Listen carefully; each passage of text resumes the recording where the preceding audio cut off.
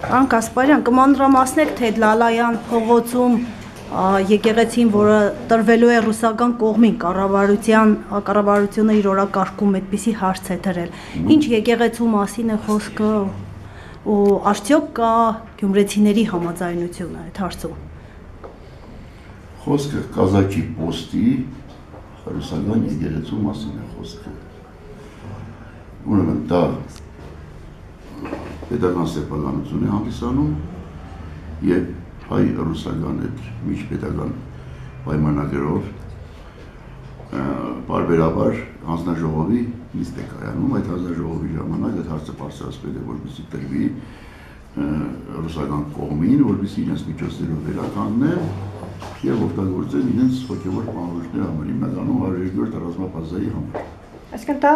վերականգնվել է եկեղեցին, հա, եկեղեցին որպես մշակութային կենտրոն եւ եկեղեցի։ Միայն եկեղեցին չէ, նաեւ հարակից տարածքի մասին է խոսքը։ Այնտեղ կիսակառույցներ նրանք էլ հետ։ Մի քիչ ինչ է ծառայելու կիսակառույցները տեղյակ եք։ Եկեղեցին պարզ է։ Պարզ է, նրանք էլ մշակութային նպատակներով են օգտագործել։ Մոտավորապես քանի հեկտար տարածք է։ Մոտավորապես ուրեմն երևի մի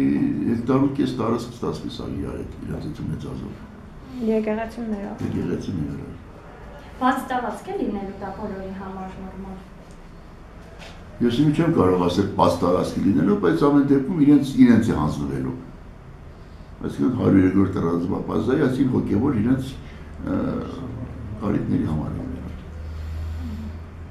Այսինքն կրկին անվարձահատույց այդտեղ նախկինում ինչ-որ քաղաքապետարանին եկող գումարներ կար թողատարածքից, թե չէ, պարզապես հողատարածք։ Չէ, հողատարածքը մի մասը հենց տրված էր զինվորականներին, մի մասը հենց զինվորական այդ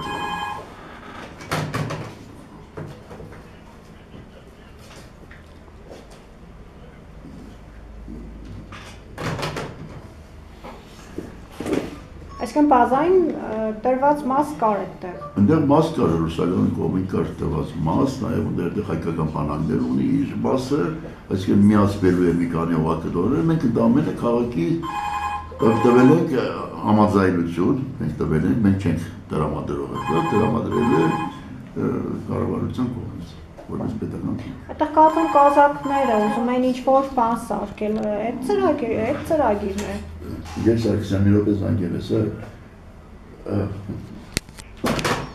Կազակները այդտեղ ինչ-որ բան էին ուզում սարքել, կառուցել։ Կազակներն են նման ծրագիր ունեն, բայց այդ կազակների ծրագիրը այդպես էլ մնաց ծրագիր, չիրագարացվեց։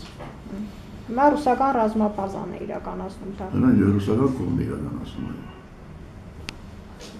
Մի քիչ շատ չեն հավակնում Գյումրիում հողատարածքներ ունենալու ռուսները։ Դե եթե գործունեություն է ծավալում վերջը ռազմապազան կա, պետք է ընդհանրապես իր ենթակառուցվածքները դեպի բավարարություն։ Ամեն դեպքում ես այստեղ վատման չեմ տեսնում։ Վերջնականապես դա շենքը կվերակառուցվի եւ կփրկվի եւս մեկ ճարտարապետական կառույց։ Որտեղ գիտեք դա այն եկեղեցիներից է, որը ժամանակին ցարական շրջանում կառուցվել է, դրանք կոչվել են հենց գնդային եկեղեցիներ, ռազմական եկեղեցիներ, հենց դուք կառուցվել։ Դա տիպային եկեղեցիներ են, ես կարող եմ նաև ցույց տալ մի քիչ հետո նկարներից մեկը, թե ինչպիսի եկեղեցի են եղել։ Այդ եկեղեցիներից եղել է եւ Կարսում է եղել, եւ Վլադիմիրում է եղել, տարբեր տեղերում ցարական Ռուսաստանը բանակի համար կառուցել է։ Հիմա եթե մենք ժամանակին վերականգնեցինք պատվոպլուրը, վերականգնեցինք այդ ժամատունը, ինչքան վատ բան կա, եթե վերականգնվի նաև այդ եկեղեցին։ Այնպես որ ես դա վատման չեմ։ Հայկական կողմը ինչքան գումար պիտի ծախսեր այդ եկեղեցին վերականգնելու համար։ Եկեղեցին վերականգնելու համար ամենակիչը մի 2 միլիոն դոլարի չափ անպայման կծախսվեր, որտեղ դա վերականգնում է սովորական շինարարությունից նախ թանկ է, հատուկ մոդեցում է պետք, հատուկ նախագիծ է պետք, հատուկ վարպետներ են պետք, գիտական ուսումնասիրություններ են պետք։ Այնպես որ ես ողջունում եմ դա։ Նախկին քաղաքապետը որոշակի ներդրումներ չէ՞ եղել։ Նախկին քաղաքապետը այո սկսել էր որոշակի գործեր կատարել։ Պարոն Կասպարյան, չեք փորձելու այդտեղ տանող ճանապարհի հարց լուծել, այսինքն ճանապարհը անմխիթար է այդտեղ տանող, այսինքն այսպես ասած ոնց որ պարտերային տարբերակ, այսինքն մենք տալիս ենք ցես տարած, դուք գոնե ռուսական կողմին, ասենք, չգիտեմ, պարտադրեք կամ պայմանագրի մեջ, որ ասենք գոնե վերջերս քաղաքապետը հատուկ նամակ ուղղեց Շայգուին Ռուսաստանի Դաշնության այդ պաշտպանության նախարարին առաջարկությունով, որպեսզի օժանդակություն ցուցաբերվի մեր քաղաքի փողոցները վերականգնվելու։ Հիմնականում պատճառաբանություններից մեկը դա էր, որ այդ տեխնիկան, որ անցնում է մարմաշենի խճուկով, սահմանապանել կաված այդ ծանր տեխնիկա, որ ակին վնաս է տալիս քաղաքին, եւ մեր հաշվարկներով մոտ 10 կիլոմետր ճանապարհի մասին էր խոսքը, մենք ուղարկել ենք այդ նամակը, սպասում ենք մի պատասխանի։ Իհարկե համագործակցության եզրը մենք այդ միշտ փորձում ենք գտնել։ Այսինքն օգուտ դեռ չենք տեսել բազայից, այսպես ասած, քաղաքի տեղական բյուջեին, թեկուզ քաղաքի մեկ փողոցի վերանորոգման առումով չենք տեսել դեռ։ Դե այդպես ասած նույնտականի մասին եթե խոսենք չկա, այդպես այդպես հնարավորություն կան մեր քաղաքը ասֆալտապատել կամ ինչ-որ նման բան չկա, բայց փորձում ենք մենք գտնել այդ ճանապարհները, մոտեցումները համագործակցությունը բանալու, բայց ամեն դեպքում վերջը եթե ռազմապաշտի մասին եք եթե խոսում վերևի արդեն թեման փոխեցիք մի քիչ ճարտարապետությունից դարձրեցիք այդ ոլորտ, ես իհարկե կոմպետենտ չեմ նման հարցերի պատասխանել, բայց կարող եմ անձնական կարծիքն ասել, թե ինչ է։ Դե վերջապես այդ զինծառայողները, որոնք այստեղ ապրում են, չէ՞ վերջ օգտվում են մեր քաղաքի ինֆրաստրուկտուրաներից, ծառայություններից, մեր խանութներից են առևտուր անում, մեր վարսավիրանոցներից օգտվում, չէ՞ վերջը դա օգուտ չէ քաղաքին, օգուտ է չէ։ Այսինքն շրջանառություն ենք ունի ապահովում ինչ-որ չափով։